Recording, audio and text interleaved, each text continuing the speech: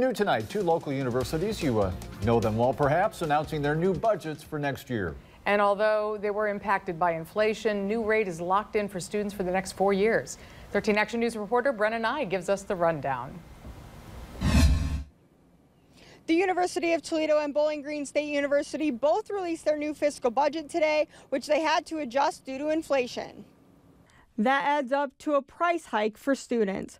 Both BG and UT will increase tuition beginning this fall. BGSU's Board of Trustees approved a 1.15 increase in undergraduate instructional and general fees for in-state students.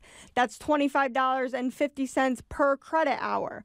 The board also voted not to increase the out-of-state surcharge for undergraduate and graduate instruction fees. As for the University of Toledo, its Board of Trustees approved tuition increases totaling about 3% for undergraduates and 2% for grad students.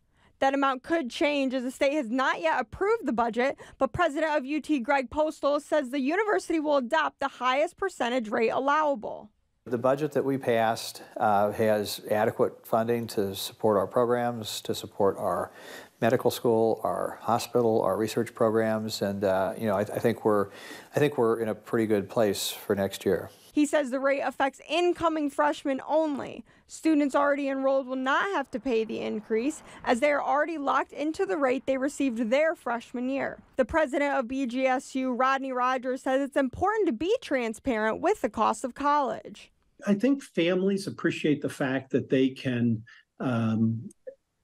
plan and they know exactly what that fee, that tuition, the room and board will be for those next 4 years. Both university presidents tell me this increase is because of recent inflation, but they also don't expect the number of students to go down as enrollment is up. So we believe that the first-year class coming in is going to be larger than the first-year class that came in last year. So we're excited about that. We're very, very pleased to see yet another increase in, we believe we will see an increase in our first-year students.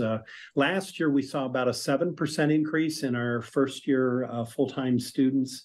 We think we're going to be a little bit above that for this fall, it appears.